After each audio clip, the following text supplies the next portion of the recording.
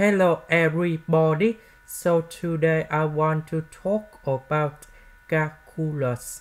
The topic that is about application of integration and derivative. So now I want to show you how to answer. We have this function in here.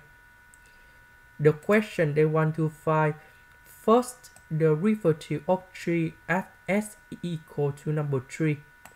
So if we want to find this one, we need to find first the derivative of 3s.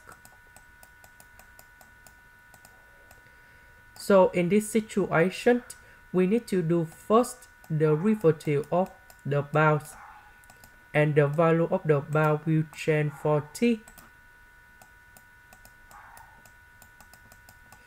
minus this is about the bottom, and we do first the derivative of number 0, and the value of number 0 will change for t.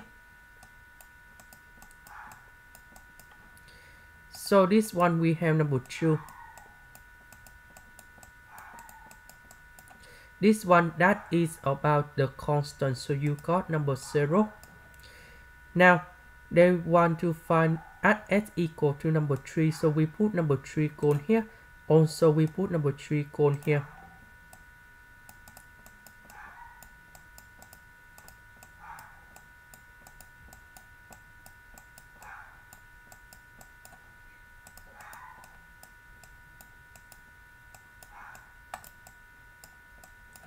So we need to know that f of number 6. So number 6 gone here. F of number 6 we have negative number 1.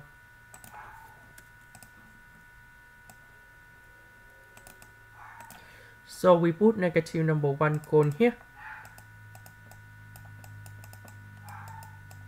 And we have negative number 2.